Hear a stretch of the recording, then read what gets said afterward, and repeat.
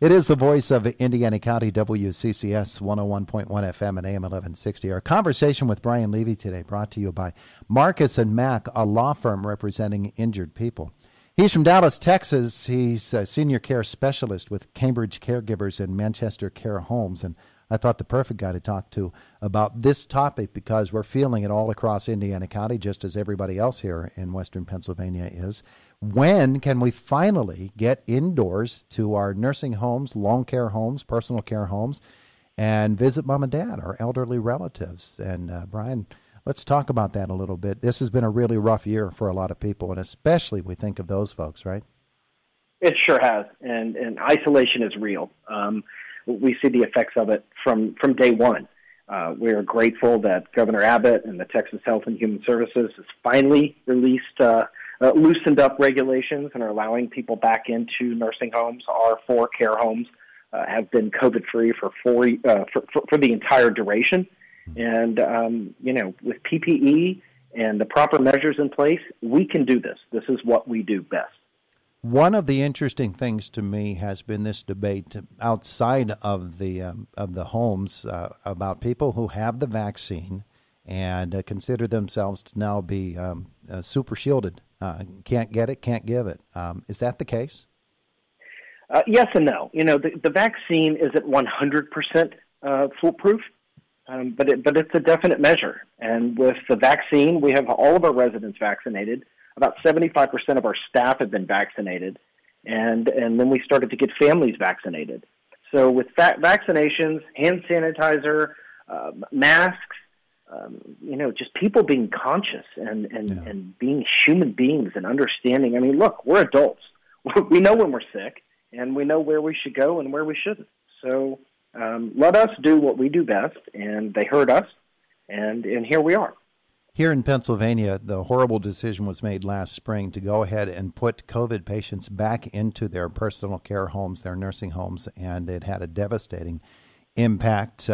My mother is in a home here in Indiana, and she had COVID, and she's had the vaccine. So they've really been through it, and protection of the residents of these homes really has to be the number one priority, right?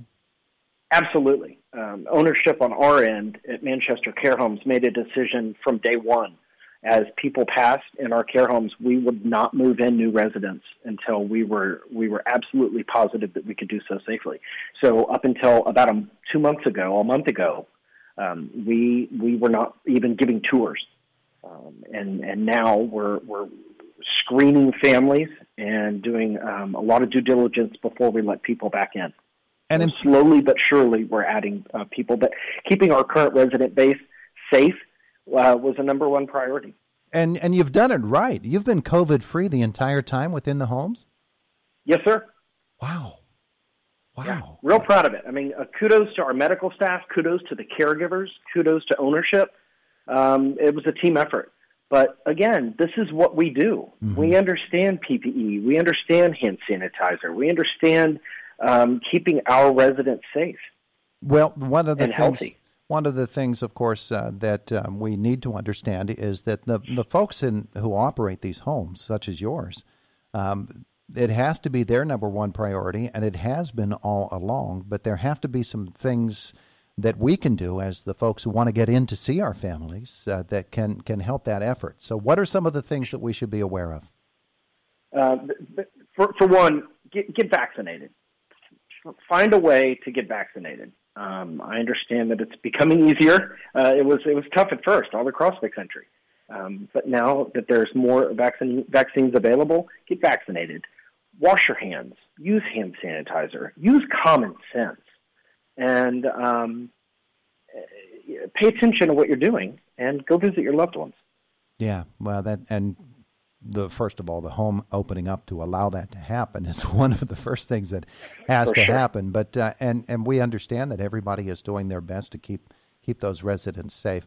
The people who work there within those homes, they have a tremendous amount of pressure on them, don't they? Huge, absolutely. I mean, they're the front line.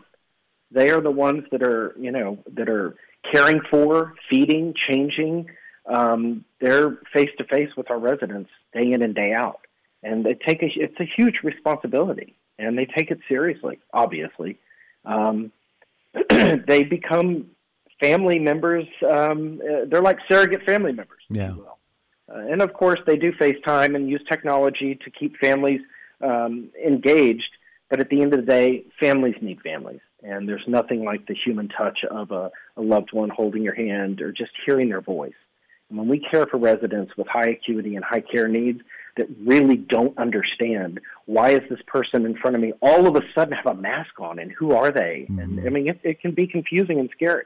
Yeah, to allow families back in the homes is just, we're grateful. Governor Abbott and the state of Texas, they listened, and here we are. The emotional toll, we have heard about it from any number of aspects, from people who are working from home now, from kids in their school situations. But this is a really tough one because we are forced to be separated from our loved ones. And while we, who are not those ones who are being cared for, have our own emotional issues dealing with this, certainly within that, as you just said, their capacities are reduced. Their capacities both physically and emotionally are reduced, and we really need to get in to see them, don't we? Absolutely. Isolation is real, and families need families. Yeah. Is this going to be something that will be a gradual type of thing? Or do we ever get back to the point where we can ease up a little bit and go back to the way that we were, just stop in and visit mom or dad at the nursing home? Yeah, it's a good question. Look, it's a learning process. I mean, look at where we are today compared to where we were 12 months ago. We're learning as we're going, and if we can take those findings and apply them, I think we'll all be better off. Will we ever go back to the way we were?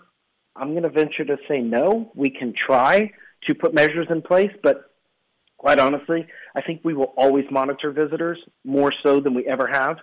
Ask a lot of hard questions, take temperature, hand sanitize, and as far as masks go, we'll see. But I don't see us pulling the masks off anytime soon with visitors and with our staff. This has really taught us to respect the power of a virus, hasn't it? No doubt. It's dangerous. It's a real thing. He is Brian Levy. He's a senior care specialist. Brian, you've eased our concerns a little bit here today, and one day we hope that we can get to a more normal situation, but we're just going to have to define what that is. We appreciate your time, though, today. Thanks for having me on. We appreciate it. Have a great day. Take care.